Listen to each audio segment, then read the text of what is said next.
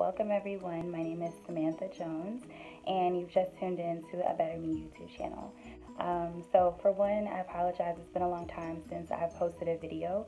I was about to come up with an excuse, but there really is no excuse. Just a lack of consistency and planning, which is something I'm working on. So thank God I was able to record one today, and prayerfully it's not a long video. It actually can't be a long video because I have to go soon. And singleness is something that I actually love to talk about, even though I am a married woman. I was single before I got married, and I think it's a very important season in a woman's life, especially in her walk with Christ. And so I just want to dive right in and just discuss some things about singleness, some things that God laid on my heart. But also I talked to a few single women about things that they would like me to address. And so I got some feedback as far as that is concerned. So I'm really excited about this video. And yeah, I just pray that it really touches someone, it encourages someone, it answers some questions. And definitely if you have any questions or any feedback, please comment below or you can email me. So just to jump right in, I shared in another video actually a little bit, or my story about singleness. It's in another video called My Best Friend and I, like our testimony. I can't remember the title, but it's a video that my best friend and I did about singleness and a little bit about courtship, and we touched a little bit on marriage, but most of our focus was on singleness and kind of like the pact or the agreement we made with each other before the Lord as far as our singleness was concerned. So if you want to know a little bit more about like my single story, you can look at that video. But what I really wanted to talk about today, or one thing that I want to go ahead and start off with, is kind of like my former disdain towards singleness. Like, I could not stand being single at one point.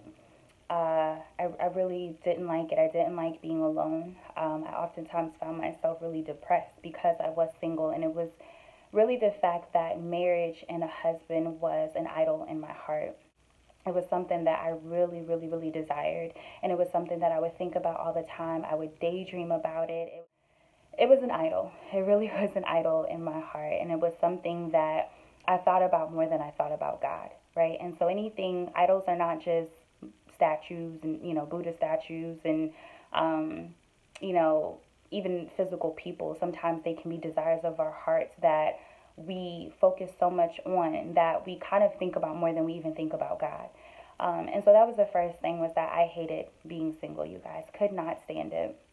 And I knew that it wasn't okay. I knew there was something wrong. I knew I was talking about God. I was supposed to be following God, or not supposed to be, but I was following God. But there was I was not content with the Lord. I know we talk about that word a lot, being content, being satisfied with just God. And honestly, I wasn't. And I really noticed that, I think it was my sophomore year in college. And I think it was towards the end of that semester, that spring semester, going into the summer semester, where I really had to come before God and like really pray about it. And I said, okay, God, and I shared this in my other video, but I said, okay, Lord, I am not content with just you, right? Like, you are not enough for me. And I was being very honest before the Lord. And I just let him know, like, you're not enough for me, God, but I need you to be. Like, I have made an idol out of having a husband. And I know this is a desire that you have given me. There's nothing wrong with this desire. And that's the thing. There's nothing wrong with certain desires that we have. They're natural, right? They're desires that even the Lord has put in our heart. But two parts to that. One, it's a matter of what we do with these desires, right? It's a matter of what do I do with it. So the Lord has given me the desire of having a husband and being married, but he didn't give me that desire to make an idol out of it. So that's the first thing, is that, okay, the Lord has given you a desire, but what are you doing with that desire? Are you allowing that desire to be before your relationship with him? And then two, the other part is, okay, the Lord has given me a desire and he has shown me something, but we have to also understand timing as well, right? we really have to understand timing. So even if the Lord gives me a desire, even when it got to the point, and I'll talk about it a little later, where the Lord finally told me, like, my husband is coming. And not only that, but like when my husband got here, that like, okay, this is your husband, Nate is your husband. I had to understand that even though the Lord showed me something, if I tried to pursue something out of his timing, then it was still not in his will. I was still walking in disobedience, right? Because he may have shown me this, but it doesn't mean that it's for this season. So, and kind of the first thing I wanted to hit on was that if you are not enjoying singleness, if you don't like being single, I understand. I was there at one point as well. But the thing is that once you realize that I don't like this, I don't like being single. In fact, I hate it, and I'm making an idol out of having a husband or being married, then you really have to take it before the Lord, and you really have to pray. Be honest and say, like, Lord, this is what it is, and I just need you to help me. And so that's the first thing, was that I understand if where you're coming from, if singleness is something you're struggling with. But then also just kind of the prayer that helped me get to the point where I enjoyed my singleness. And literally, it didn't take a long time either, right? So I was struggling with singleness. I think that was spring 2013. It was my spring semester being a sophomore in college. And then by the time I got to the summer, I had really sought the Lord. I had fasted on it. I had prayed on it. By the time I got to the summer and went home for summer break, y'all, it was literally, I don't know, it changed like overnight. I was head over heels for God, like literally. And it may, some people may say like, that can't happen. Yes, it can. It happened, right? One minute I hated being single, and let me not say it was overnight, maybe a few days, few weeks, maybe a month or so. But I know by the time I went home for summer breaks, summer 2013, literally a change had taken place in my heart, and the Lord really had heard my prayer. He really saw my heart's desire to be content with him and him alone. And it had gotten to the point where I was so content with God that literally I said to the Lord, I said, Lord, if you never send me a husband, like when I say I was so, that's something, we can't fathom as women to ever say to God, like, oh, if you never send me a husband, I'm good. But literally, I had said that to God. I said, if you never send me a husband, like, I am good. I was so obsessed with him. I was so satisfied with him. The next thing I want to get into is maximizing your singleness. So when I finally got to the point where I was content before the Lord, I was like, look, it is time to live for God. Like, we ain't got no time to waste. When my husband comes, he's going to come. And that's it. I'll never be able to get singleness back. So I need to enjoy, I need to maximize this time. So literally, one of the things that was really big for me, and it's something I'm still making sure I do in my marriage, is I went on dates with God. And then when I say I went on dates, like I would dress cute, do my hair and go out with the Lord. Because one thing God had to show me is, you want me to send you a husband, but yet like I should be your husband, right? If you're not married, understand, well, technically you are, right? The Lord is who your spouse is, right? If you do not have a physical partner yet, and even when you do have a physical partner, the Lord should always be the first man of your heart. Like, and understand when I say man, right? But he should be like your first love. So even in marriage, he is still my first love. My husband is not my first love. The Lord is my first love. So, sorry, back to the dates. I really started to maximize my singleness and really just started to enjoy my relationship with God. So I started going on dates with God, and I had to be really intentional. I remember one date where I think I was going to the Waffle House because I ain't had no money, right? I was a college student.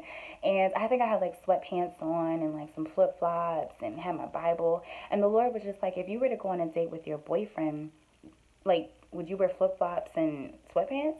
And I was just like, no, I would dress cute if you finally send me my man, even though I'm content. But if you decide to, you know what I'm saying?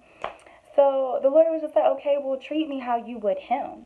Right? And that's kind of how I guess the Lord was preparing me for my husband, even though I wasn't focused on getting a husband. He really had to like show me. He said, Samantha, treat me as you would your husband, right? Treat me as, you would if I sent him into your life. And so he was like, go back in the house and change. So I put on like a cute dress and like flip-flops and got nice and really had to be intentional about my time with God. And so dates was something that really helped me grow, not just on a spiritual aspect, right, as his daughter, but really understanding like what relationships entail. And it sounds weird, but just even little things the Lord would like show me to do towards him. It was preparing my heart to be with a man. So even just how was your day, God? Learning to really listen for God, and learning to have these conversations with the Lord. We may not realize it, or I didn't realize it, but like little by little, like that was preparing my heart to be with someone, right? The fact that I knew how to show this respect to God. I knew how to listen and be obedient, right?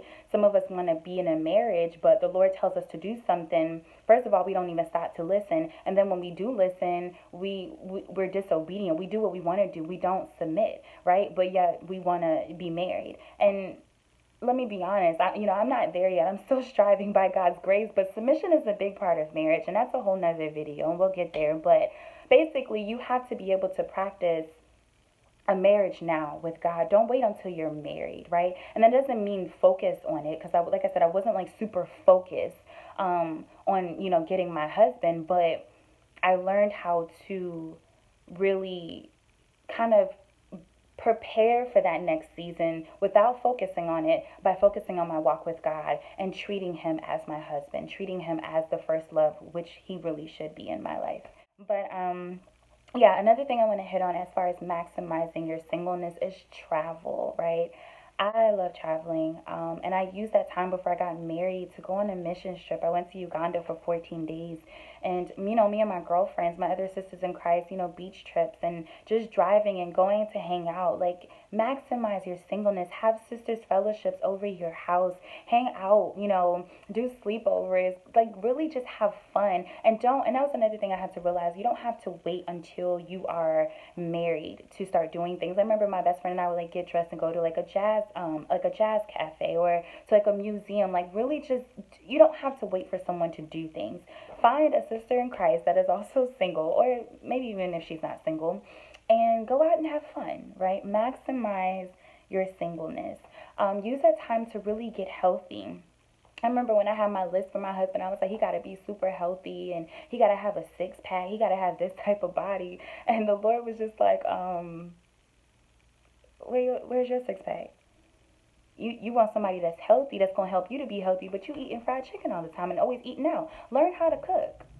So the Lord really got on me that summer about learning how to cook. And like I said, I think at that time the Lord hadn't even told me my husband was coming, but he just started preparing my heart slowly but surely. So I started learning how to cook for my mom and my dad and my brother, like cooking for them, taking care of them, helping around the house more, like really stepping up.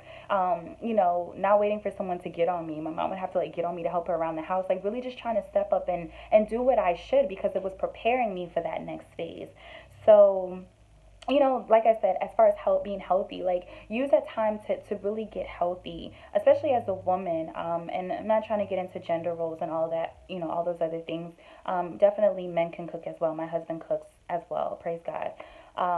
But for me, going into marriage, cooking was something that I really wanted to be good at. So I really took that time to learn how to cook, right? I didn't take any cooking classes because I didn't have money for cooking classes, but YouTube was my cooking class, and I learned from my mom. I started asking her because my family's from Jamaica. So I was like, let me learn more about my culture. Let me learn about the food from my culture so that I can implement that in my family one day. Being content and satisfied with the Lord, first of all, is something that we have to implement in every area of our lives, not just relationships. Right? We should be content and satisfied in every area, right? I should not be comparing myself to other women in the body that they have. I should be content and satisfied with what I have. And if I don't like it, then I should take the steps to make changes that are healthy, to get the changes that I would desire. But I should be content and satisfied with my life, or, where God has me, with the job he has me at. Not saying it's not, that it's bad to strive for more, or, to go further to other levels. That's great. But at the end of the day, there has to be a contentness in our heart. There has to be just a satisfying. We have to be at a place where we're satisfied. So that's one thing I just want to point out, that, being content and being satisfied is not just about relationships. It should be in every area of your life. So seek that in every area. But then also, when it comes to your relationship and your singleness, as far as being content and being satisfied, it's not just something for singleness. You have to be content and satisfied in me. It's really me, right? You're looking for him to fill this void in your life that really is a place where you need to sit before me so I can fill you up, Samantha. Like, he's not God. He's your husband, but he's not God.